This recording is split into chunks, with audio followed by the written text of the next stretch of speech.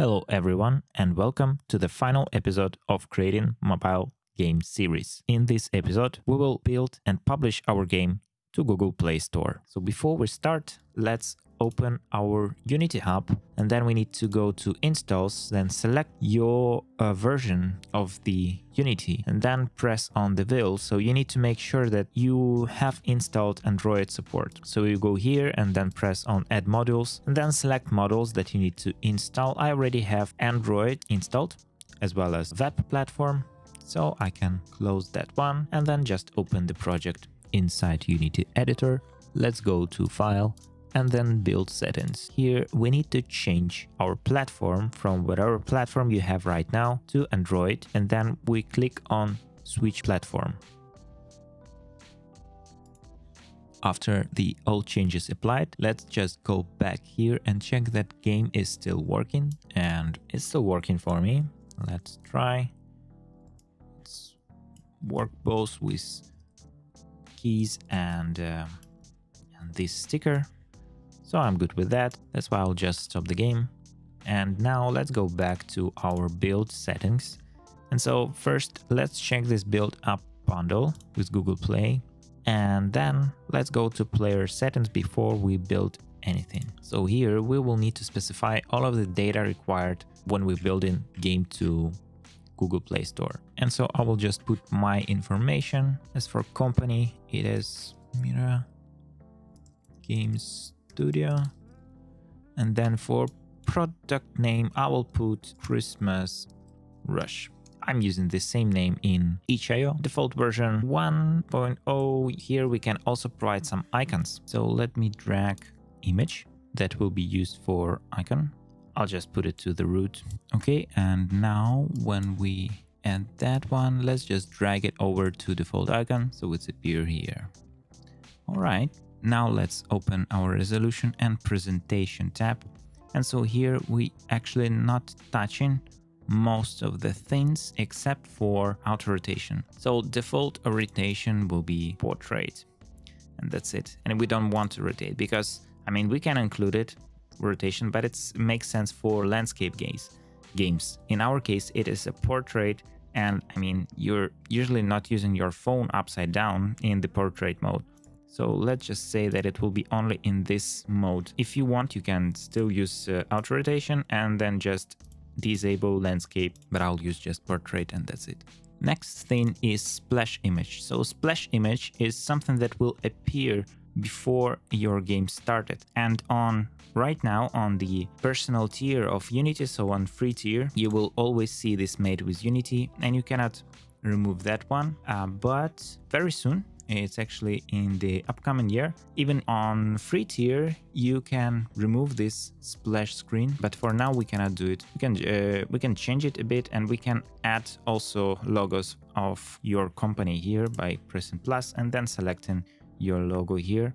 I will not add this as for now, but you can play around with some values here just to change how this first screen look like, and then you just click preview to see how it looks. I will not change anything on splash image, and I'll go to other settings and I will just double check that everything is cool here. But basically what we want to check is the bundle version code and version.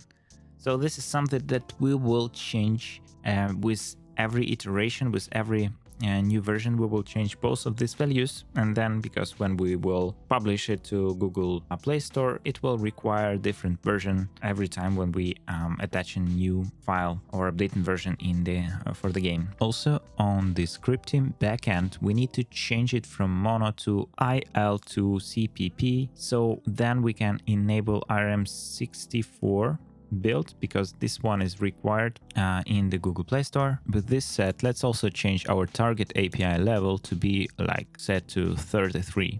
Also, let's scroll a bit down, and so here in stack trace, let's remove our logs, so like only this one. So we still have warning, assert, and error in the stack trace. So in our user log file on his device, everything will be logged except for log, because I really like to use this debug log sometimes, and then I don't want just to user to see that thing on his device. And then just publishing settings. Let's just click on Key Store Manager and we want to create a new one. After we specify location, we also want to provide the password. And also we need to provide alias for our key. So it will be just Christmas Rush in my case. And same, I need to provide a key for that. After that, we can create key. Oh, yes, we want to add it to our project. So then we will have this password here. And so in future, it might ask you to provide this password here. And it is required to have this custom key if you want to make it production built. And I believe that should be it. So let's just close project settings. And here with everything selected, let's just press on build. And let's wait. After build is complete and we can see the message that it succeeded in the console. Let's go to browser and search for Google Play Developer Console. And so you will need to either create account or log in if you have one. I already have one. And so in Google Play Console, we should go to Home tab, and then on the Home tab we can create app, where we'll provide again some information about the game, like game name, language for the game. Is it app or game? So we're saying it's game, it's free, and we need to accept all of these declarations here. And so after that, we can actually create an app. It will create as like a project where then we can control versioning of our game. But anyhow, what do we want to do right now? So here on the dashboard of your new project, which is Christmas Rush in my case, there will be some steps that you can do to easily figure out how to publish your game. But here in what we can do is to create a new release for now. So if you go to this internal testing, then we have this new release. So let's create a new release from here, and it will be for phone, tablets, and Chrome OS. So yeah, let's do that. So we need to choose a sign-in key or generate one, and for that I will just use Google generated key, and it will generate a key for us. After that, let's attach file that we just built. So we use an AAB file here, and so while it's uploading, we can put some information here like release name. We can say that it's exactly release name. We can say initial release, then also provide some different release notes. So our user in Google Play Store, then they will see in different languages. So we can copy some language codes here, and then inside these code brackets, we can provide some information for our users about what we have changed in our game since the last release. But for now, I'll just initial and game release, because that's what we are doing here. And so far so good. Let's just say next. Okay, we have some warnings, but we should not be worried about those. Important thing that you don't have any errors. So if there are any errors, we cannot publish it, of course. And so with this set, let's just hit save. And yes, with this set, our testers can already start to test our game. But then let's go further. If you want to create release for your production, so everyone can see it. So right now it's internal testing, and only testers that you're specified can test this game. You can also create a release for open testing. And so you do it in the same way. You just click in this create new release, and then you, instead of uploading, you just specify file from your library. So in my case, this one, and then you just proceed for open testing. And so here, because now we're targeting actual Google Play Store, so we have some errors, at least I have some errors, because I need to complete some steps here, like maybe some license and so on. So I'll just go through them one by one and just do whatever Google Store says me to do.